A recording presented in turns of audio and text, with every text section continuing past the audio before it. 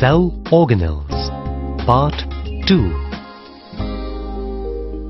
There are several small particles in the cytoplasm called granules, which serve as food materials such as starch, glycogen and fats for the cells.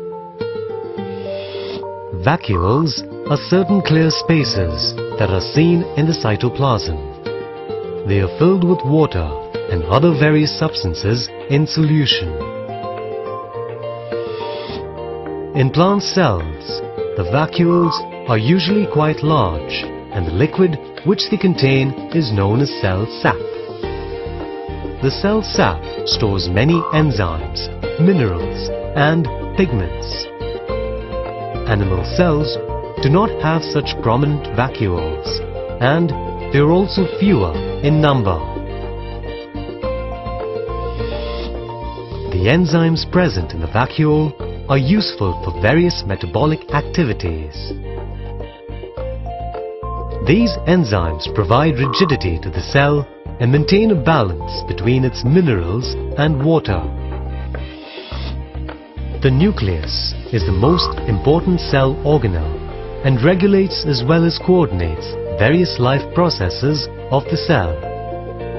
It plays a crucial role in the process of cell division and contains factors or genes which determine heredity.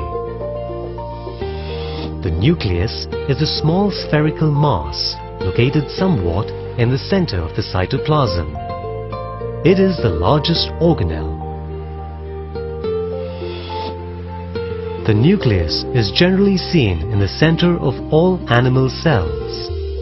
However, because of the large size of the central vacuole in plant cells, it is found near the plasma membrane. The nucleus also contains the nucleoplasm, which is surrounded by two membrane covering known as the nuclear envelope. The outer membrane is continuous with the endoplasmic reticulum. In the nucleoplasm, there are certain thread-like structures called chromatin fibers. During cell division, the chromatin fibers become thick and ribbon-like and are then called chromosomes. Chromosomes are the most important structures seen only during the process of nuclear division. They maintain their morphological and physiological properties through successive divisions. The number of chromosomes is definite in each species. Diploid cells have two sets of chromosomes in pairs, known as homologous chromosomes. Some organisms have one or two distinct chromosomes called sex chromosomes. Other chromosomes are called autosomes. Every human body cell has 46 chromosomes, that is, 23 pairs. Every human male has 44 autosomes and XY sex chromosomes, whereas every female has 44 autosomes and XX sex chromosomes. These chromosomes carry genetic characters from the parents to the offspring through the union of the female egg and the male sperm. Chromosomes appear as long threads called chromatin and are composed of hereditary units called genes.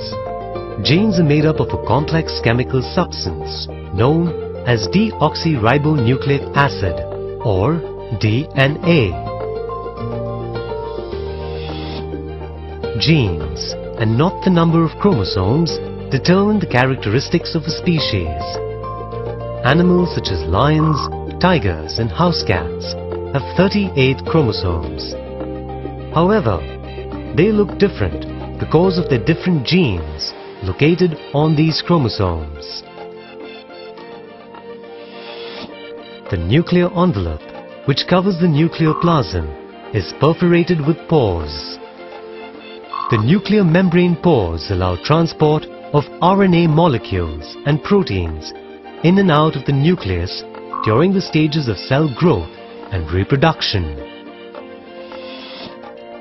Each nucleic acid is made up of 4 types of nucleotides, which are joined to form a long, linear polynucleotide chain. Each nucleotide is made of 3 basic molecules: a pentose sugar, a nitrogen base, and a phosphoric acid molecule. The DNA has deoxyribose sugar molecules. The RNA has ribose sugar molecules, while the phosphoric acid is common to both. The nitrogen bases are adenine, guanine, thymine, and cytosine. The DNA is a long, linear double helical molecule made of 2 polynucleotide strands. The double helix model was given by Watson and Crick in 1953. The main function of DNA is to store genetic information in the form of genes. A gene is a specific length of a DNA chain and is responsible for a particular character of an organism. For example, the color of hair. RNA is a single-stranded linear polynucleotide molecule. It is made of ribose sugar, phosphoric acid, and the nitrogen bases A, G, C, and uracil, U. There are 3 main types of RNA which carry out different functions: messenger RNA or mRNA, ribosomal RNA or rRNA, and transfer RNA or tRNA. Each nucleus also has at least 1 nucleolus in it, while some may have more than 1. The number of nucleoli in a cell is fixed. Each eukaryotic cell has at least 1 nucleus. Some algal and fungal cells are multinucleate. For example, syncytium. Some cells are anucleate, that is, without a nucleus.